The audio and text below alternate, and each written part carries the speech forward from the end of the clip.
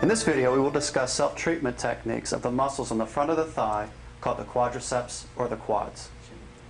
The quads are located on the anterior or front of the thigh and generally refer pain into a region of the knee respective to the location of the muscle. To make things simple, we will divide the quads into three portions. We'll look at the top center, the inside, and the outside. The top center muscle of the quadricep, called the rectus femoris, refers pain which encompasses the entire kneecap.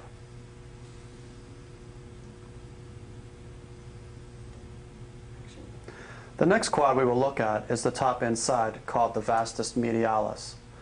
This inside quadricep refers pain to the inside aspect of the knee. This muscle is also known to cause the knee to buckle in addition to pain. Buckling usually occurs after a person has had pain in this region for some time. This next quadricep is on the top outside of the thigh, called the vastus lateralis. The outside quadricep refers pain that can occur anywhere down the side of the thigh as well as in the side of the knee. In order to treat the rectus femoris muscle, we will be using the Backnobber II. But instead of using either of the S-shaped curves, we're going to use the center portion here where it is straight. Keeping the hands close together, compress the Backnobber into the muscle while keeping the entire lower extremity firmly planted against the ground. Avoid pressing back into the Backnobber, as that will activate the muscle you are attempting to self-treat, thus negating the therapeutic effect. Keep conscious of the tension of the quads as you treat them. Treat by keeping pressure on the muscle and sliding the Backnobber down the thigh from the crease of the hip until about 1 inch before the kneecap. Next, we're going to treat the vastus medialis. To properly treat this muscle, the outside of the knee should be properly supported against a stable surface such as a wall, desk, or bed. Since we do not have that surface, I'm going to use my hand to simulate it.